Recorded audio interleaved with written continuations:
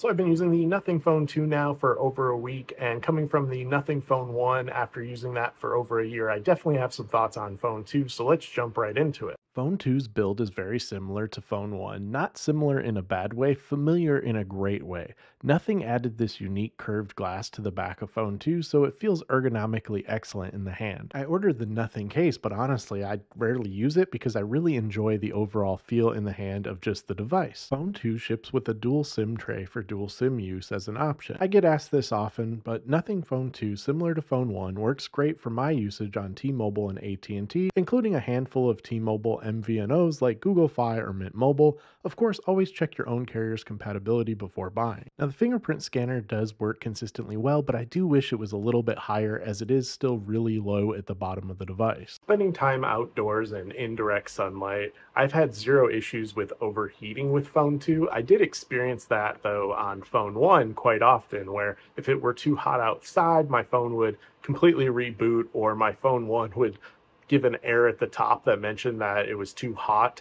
But no issues so far using Phone 2, and honestly, the weather's been quite a bit hotter now than it was when I was using my Phone 2 just a few weeks ago, so I'm pretty impressed overall with the cooling and the build of Nothing Phone 2 in comparison to Phone 1 already. Now, battery life is absolutely insane on Phone 2. Coming from Phone 1, the battery life wasn't terrible, but Phone 2's battery performance is top notch. I mean, I'm getting easily a day and a half, 2 days of battery life on Phone 2 without even thinking about it. And it charges really fast when I top it off, which is even better. But the battery life and the overall performance with the battery is stellar. Nothing Phone 1 shipped with Nothing OS. It was buttery smooth, and I had zero hiccup, stutter, or lag in my usage. And that's no different here on Phone 2. Phone 2 also shipped with Nothing OS, but the latest version. It includes a ton of customization options, and I'm very impressed with where Nothing is headed in terms of their operating system. Right out of the box during the setup, you can select between stock Android or Nothing OS. What's a Nothing phone without Nothing OS though? Right away, you'll notice the sleek monochrome icons and really cool widgets. You still have the experimental features, of course, like the Tesla integration, for example, where once enabled under settings, you can essentially get a quick toggle to your Tesla, so I can control my Model 3 easily from the drop-down settings, just like I did on Phone 1. You can also add functional widgets to your lock screen, providing more insight at a glance or simply providing quick toggles to commonly used features, settings, etc. And of course, with the latest version of Nothing OS, you can customize even your app folders, which is really awesome. I've had a lot of fun playing around with this, just customizing my home screen here and there. Almost every day I feel like I'm creating and changing my home screen, but I've pretty much landed at this point on one of my favorite setups so far. But I really wanted to highlight how much you can customize within Nothing's new OS on Phone 2. It's an absolute blast, and as you can see, it keeps things pretty neat, well organized, and it keeps it looking good. Nothing also keeps up with updates. I've already received 2 since unboxing. The performance has been great on Phone 2. The 120Hz dynamic display coupled with that buttery smooth Nothing OS ensures you can throw pretty much anything at Phone 2 with ease. I don't game a lot on my phones, but gaming has been great on Phone 2. It's been very smooth without issues. The display is very similar to the display from Phone 1, so consuming media is still very immersive, but I have to say the speakers sound a lot better on Phone 2 to me personally from my Phone 1. So in terms of the cameras on Phone 2, they're certainly better than Phone 1, but of course let me know your thoughts on a few of these samples down in the comments below. First, here's a few samples of the video performance using 4K 30 FPS as it maxes out at 30 FPS on the Nothing Phone 2. I shot quite a few photos, so here's a few photo samples using the front-facing and the rear-facing cameras on the Nothing Phone 2.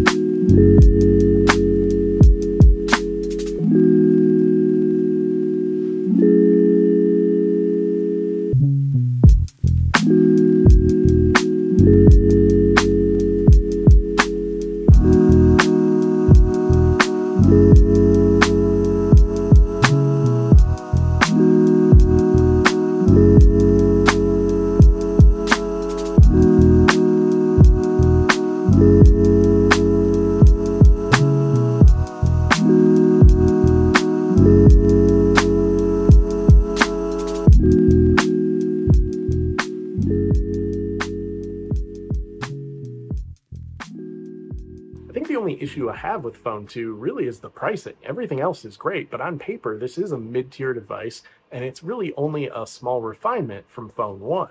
So I'm not really sure where that price increase came from when using Phone 2, but I'm really curious to see what happens with Phone 3 now in terms of the overall pricing.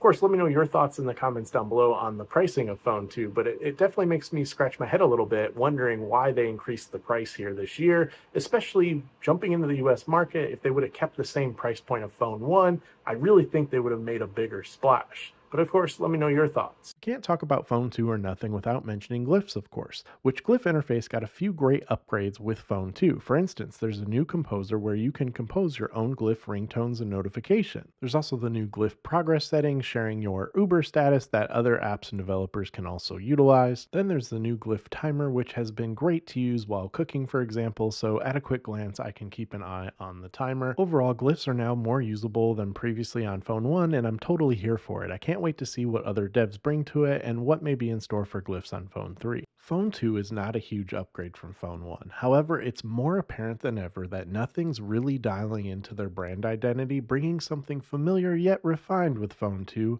and you feel that every time you pick up this device. It's familiar yet unique, intriguing, and really hard to put down. No, it's not the best smartphone out there, but it's pretty damn exciting and it's easily one of my favorites. So using Nothing Phone 2 for the last week, I'm really excited to use this as my main Android phone going forward.